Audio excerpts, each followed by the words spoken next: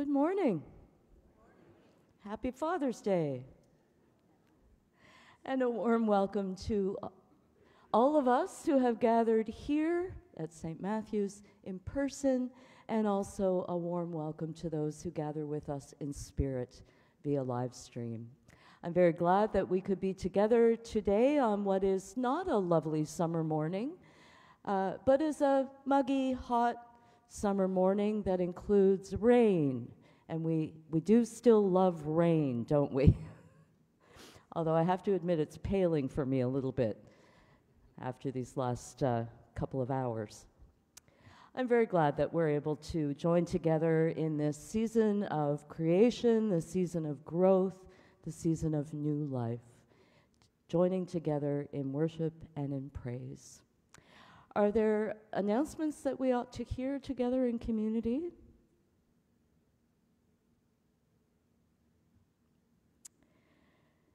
Then let us quiet ourselves and prepare ourselves for worship. Will you join with me in the italics at the bottom of each screen of our opening prayer? Let us pray. We gather, O God, on this land we share with the Mi'kmaq Nation under treaties of peace and friendship.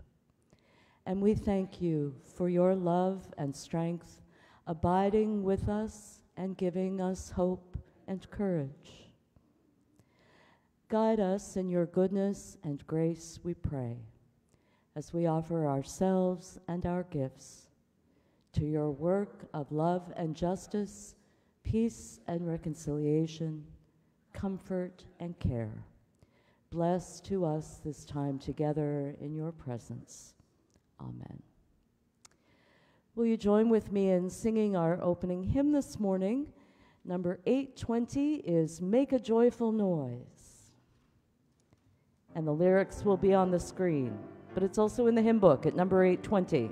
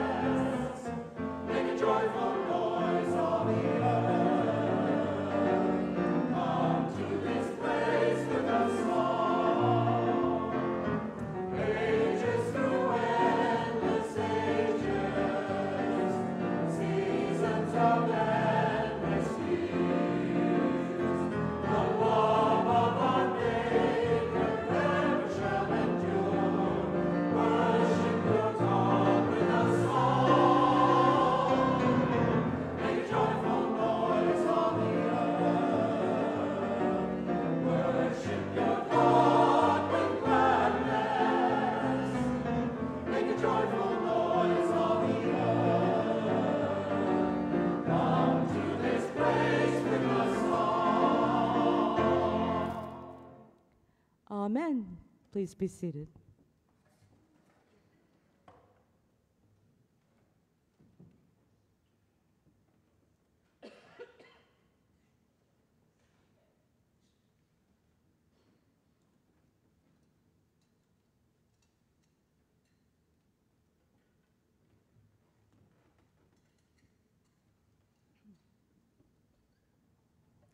The reading this morning is taken from Paul's letter to the church in Rome, reading at the 12th chapter and beginning at verse 9.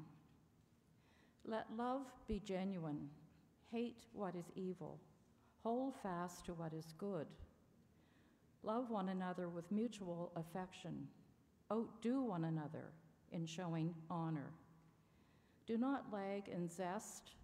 Be ardent in spirit. Serve the Lord. Rejoice in hope. Be patient in suffering. Persevere in prayer. Contribute to the needs of the saints. Extend hospitality to strangers. Bless those who persecute you. Bless and do not curse them. Rejoice with those who rejoice. Weep with those who weep. Live in harmony with one another. Do not be haughty, but associate with the lowly. Do not claim to be wiser than you are. Do not repay anyone evil for evil, but take thought for what is noble in the sight of all. If it is possible, so far as it depends on you, live peaceably with all. The word of God. Thanks be to God.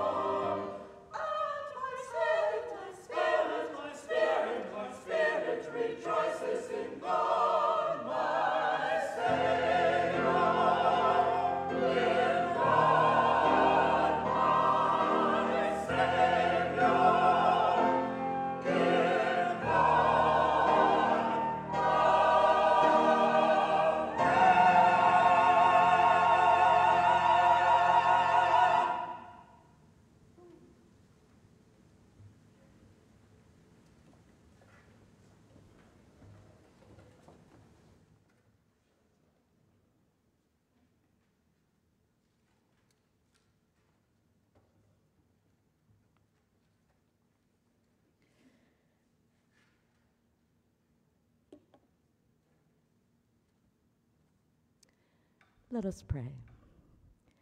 God of grace, may the words of my mouth and the meditations of all our hearts be acceptable in your sight. For you, O Lord, are our rock and our Redeemer. Amen.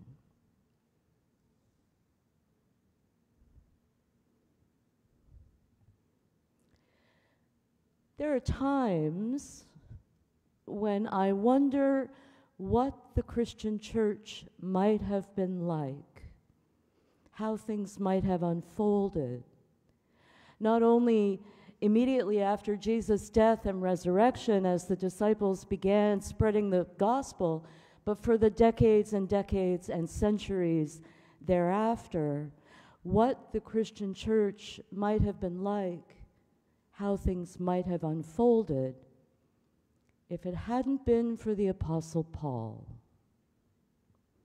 Or more properly, I should say, if it hadn't been for the sacralizing in canon, I mean the inclusion in what we now call the New Testament, of letters that Paul wrote and that were later written in his name to the early churches in Thessalonica, in Corinth, in Ephesus, in Colossae, and of course in Rome, like the letter that we heard passage from this morning. I wonder sometimes how things might have unfolded in the Christian church if all we had to go on was the Gospels. No letters of Paul. If the only words we'd soaked in sacredness as articulating the mind and will and way of Jesus were what we were told Jesus said and what we're shown Jesus did in the Gospels. Because I think things would have been very, very different. Not only in the church, but in the Western culture it built as a whole, in which just a very few verses written by the Apostle Paul have done an awful lot of heavy lifting. Not the verses we've just heard, of course, that Deneen just read for us from Romans, but a handful of others. About women, about sexuality, about slavery, about submission to authority and governance, about what and who is okay and what and who is very much not. The real irony, it seems to me, is that I think the Apostle Paul would have been horrified that within a very few centuries after his death, not only the very specific letters that he wrote under very specific circumstances to very specific churches, but also the later circulars that were written in his name to the Mediterranean churches more generally. I think Paul would have been horrified that they were accorded by the early church fathers the status of Holy Scripture, equivalent to the Gospels, comparably sacred, and at least as authoritative and directive of the Christian life as the Gospels, if not actually more so. If not actually more so, simply because, unlike the Gospels, the point of which is kind of storytelling, the lifting up of Jesus' life and words and deeds, the letters are way more straightforward in terms of being directive. Their actual point, the letters, is setting out norms and standards, rules and regulations. They're not like the Gospels, stories of Jesus' life that reveal what God is like. They're not like the Gospels that contain Jesus' words, of course, but that also show us his will and his way in how he was in his life and ministry. The letters of Paul aren't like the Gospels because the Gospels require discernment. They require the sifting of stories, teachings and events and anecdotes so that they'll reveal Jesus' way. The letters of Paul aren't like the Gospels because the Gospels take work, but the letters are easy. Their very nature is directive. They're Paul institutionalizing, regularizing, what Jesus simply lived. And that straightforwardness has meant that in terms of shaping how the church unfolded once they were named as sacred by the early church fathers in the 3rd and 4th centuries and included in our Bible, the letters of Paul have actually carried far more weight and far more authority in shaping how the church unfolded than the Gospels themselves. And more to the point, and frankly, I don't think the Apostle Paul would disagree with me when I say this, they've also carried far more weight and far more authority in shaping how the church unfolded than they should have. And part of the reason I think that is because of the passage that we just heard from one of those letters, from Paul's letter to the church in Rome, written to prepare them for his upcoming visit. A beautiful passage that Janine just read for us. Because in this passage, what we catch a glimpse of is Paul at his purest. Paul, in his very first contact with the church in Rome, literally just introducing himself to them. Paul pulling it all back, pulling back all the institutionalizing, pulling back all the theological explanations, the norms and standards, the rules and regulations, the advice and suggestions and attention to specific details.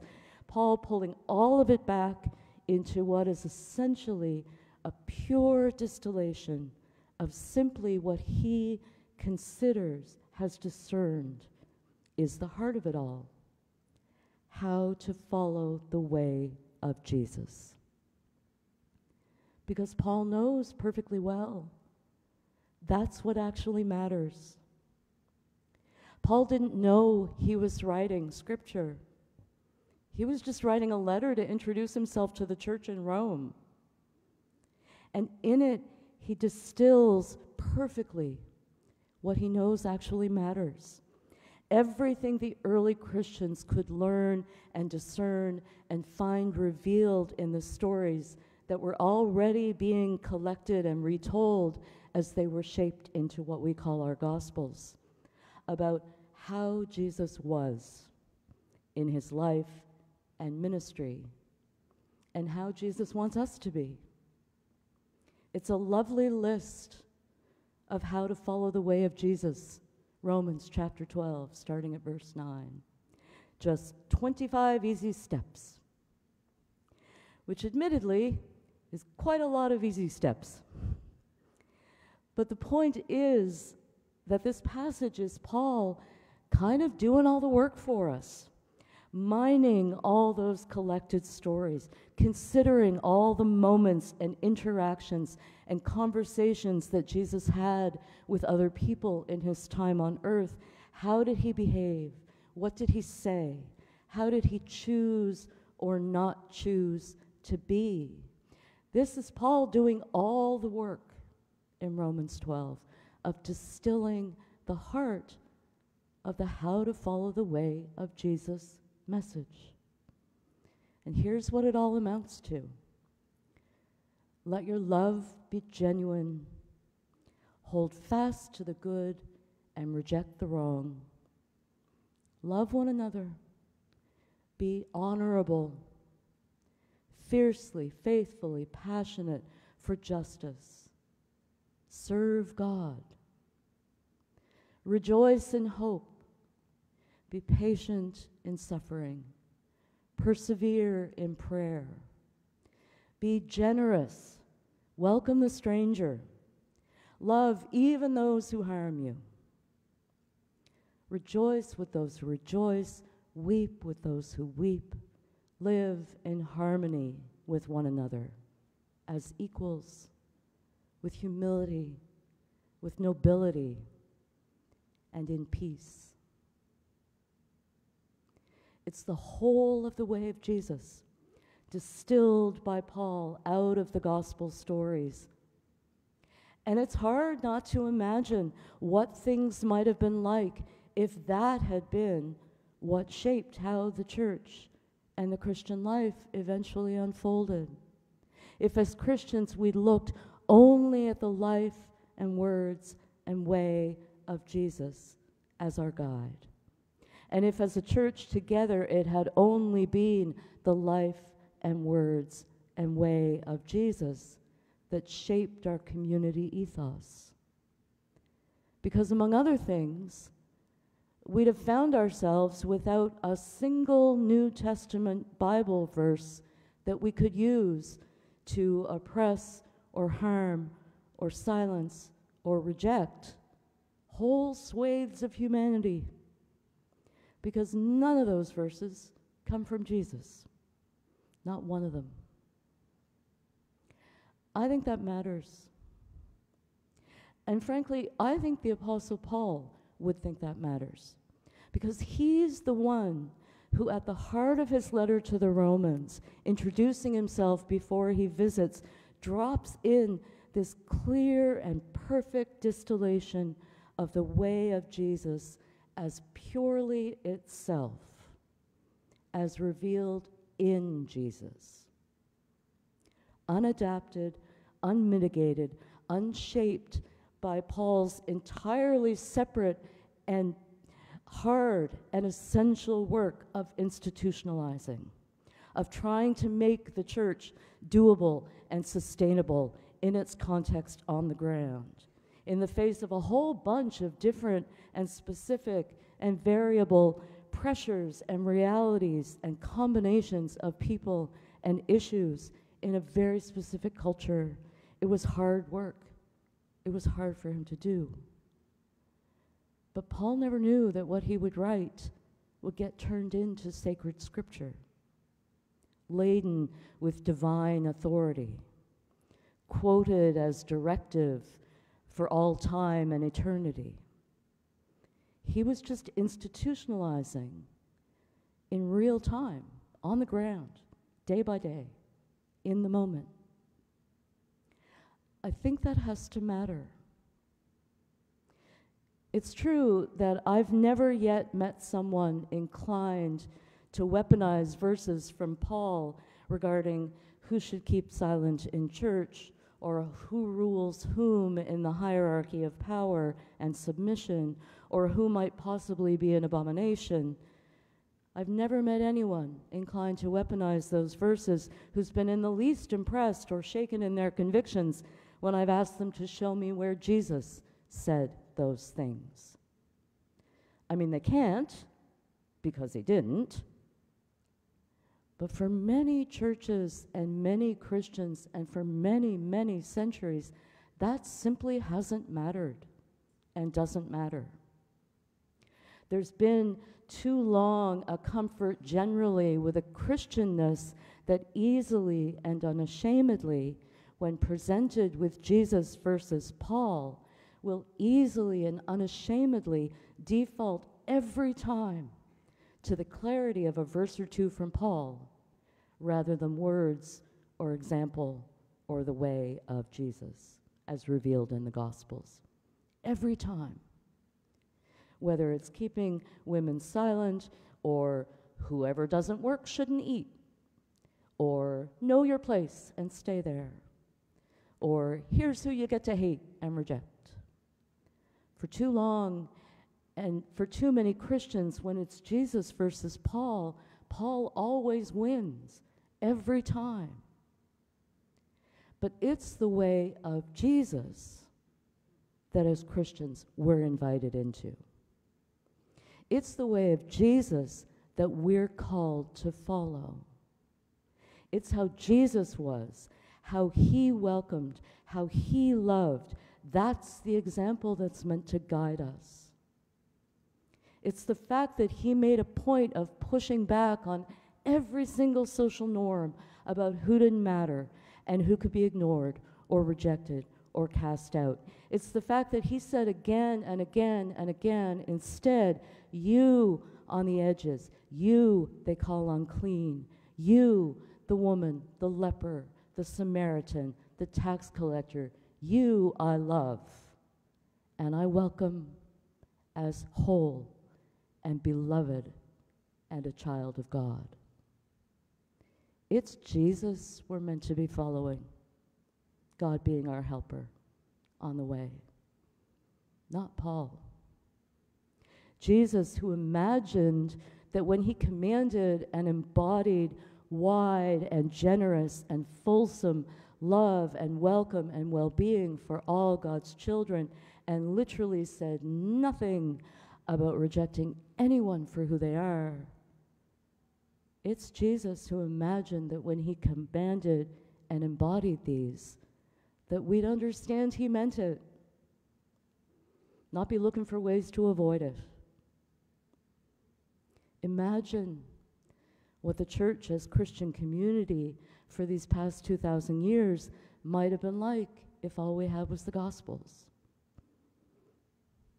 The irony is that we can actually draw nearer that Christian community, how we imagine it might have unfolded if it hadn't been for Paul, just by reading a little bit of Paul, just by leaning into his perfect distillation in Romans 12, starting at 9, his perfect distillation of the way revealed in all the collected stories that became those Gospels, in one little passage of the letter to the Romans. 25 easy steps, beginning with love and ending with peace. Because the way that Paul himself wants us to follow is the way of Jesus. Thanks be to God, our help and our guide. Amen.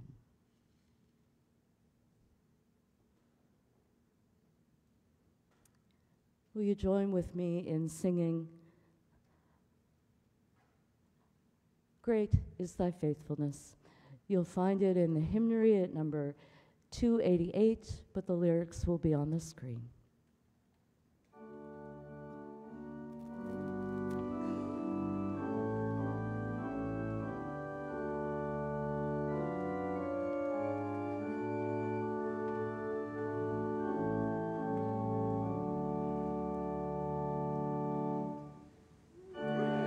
There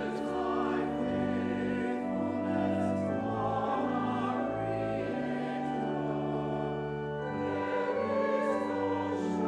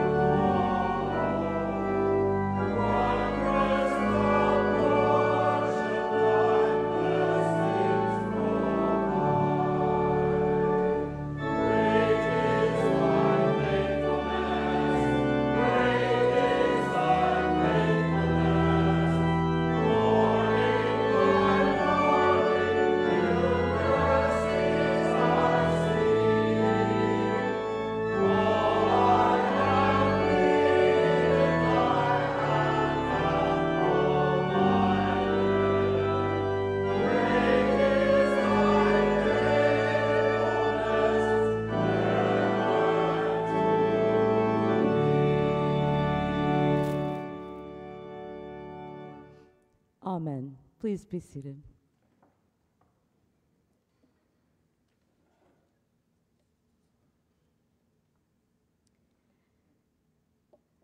As we lift our prayers before God this day, we remember also the work of the United Church of Canada in Guatemala, particularly in communities that have been affected by the pollution and upheaval associated with Canadian mining. This is the work of our church. We pray for the people of Guatemala as we pray together.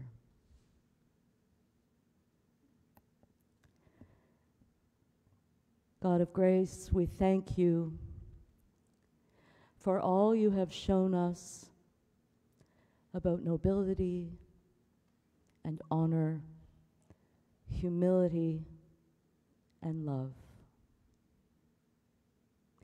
We thank you for all who have been for us fathers, guides, protectors. We thank you, O God, for the gift of your Son Jesus, for his life and his way and his example. We thank you for those who, under duress, discerned in his way a pattern for living. We ask, O God, that you guide us in following his way. Here this day, we ask our prayers for those who are in trouble, for those who are afraid.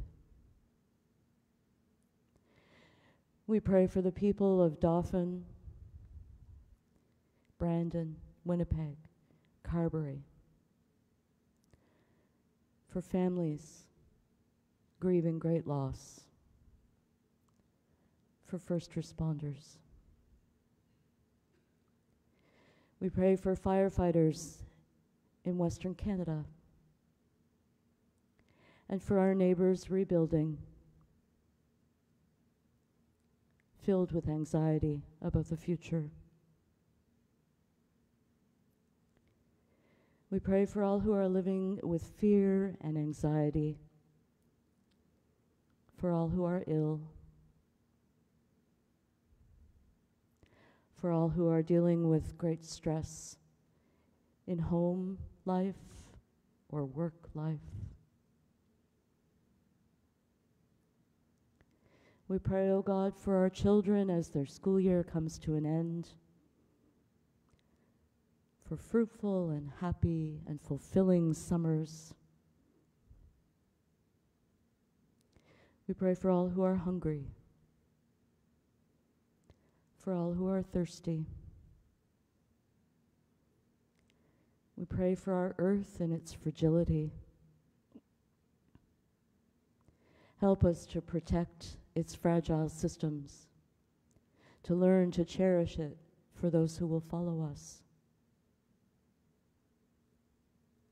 Make us mindful, O God, in our living of the needs of others. Help us to be generous. Help us to forgive. Help us to act with wisdom and to be patient with one another. These and all our prayers we ask, O God, in the name of your Son Jesus, our guide and our hope, who taught us when we gathered together to pray together, saying, Our Father, who art in heaven, hallowed be thy name. Thy kingdom come, thy will be done on earth as it is in heaven. Give us this day our daily bread, and forgive us our debts as we forgive our debtors. And lead us not into temptation, but deliver us from evil. For thine is the kingdom, the power, and the glory, forever and ever. Amen. Our closing hymn this morning is number 420 in Voices United, Go to the World. It is new words to newish words to a very old and familiar church tune. Will you join with me in singing?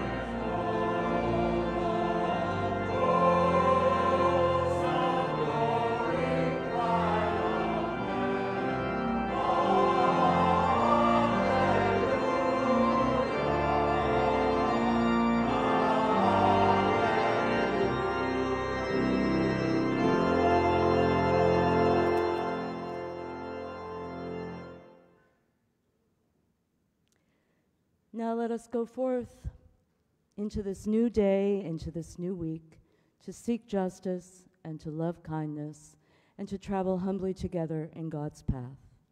And let us go forth knowing that the grace of our Lord Jesus Christ and the love of God and the communion of God's Holy Spirit rest within us and lift us up this day and always. Amen.